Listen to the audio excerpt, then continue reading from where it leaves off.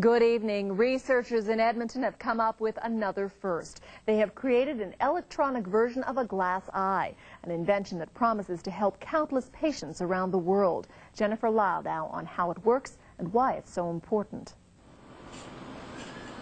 It may not be the window of the soul, but it is a triumph of robotic engineering. Cosmetically, the look is very real. You won't be able to tell the difference. This robotic eye has been developed by engineers at the University of Alberta. It's the first artificial eye that moves like the real thing. This one will make sure that your artificial eye will move with the real eye, and you won't see the difference.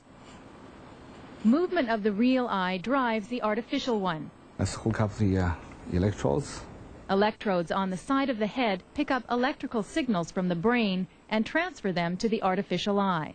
From that pattern, try to map the eye movement with the signal pattern and use that to control artificial eye. As exciting as this robotic eye is for the researchers who've developed it, it's the patients who will really appreciate it. Although the eye cannot replace lost vision, it will look completely natural. Well, let's take your glasses off and have a look now.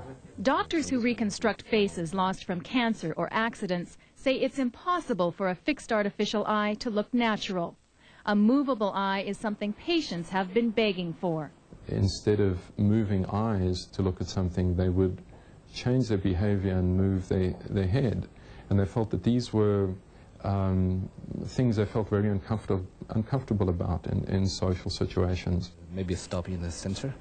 Engineers say there's still 2 years' worth of work to be done. These electrodes will be altered so they're barely visible.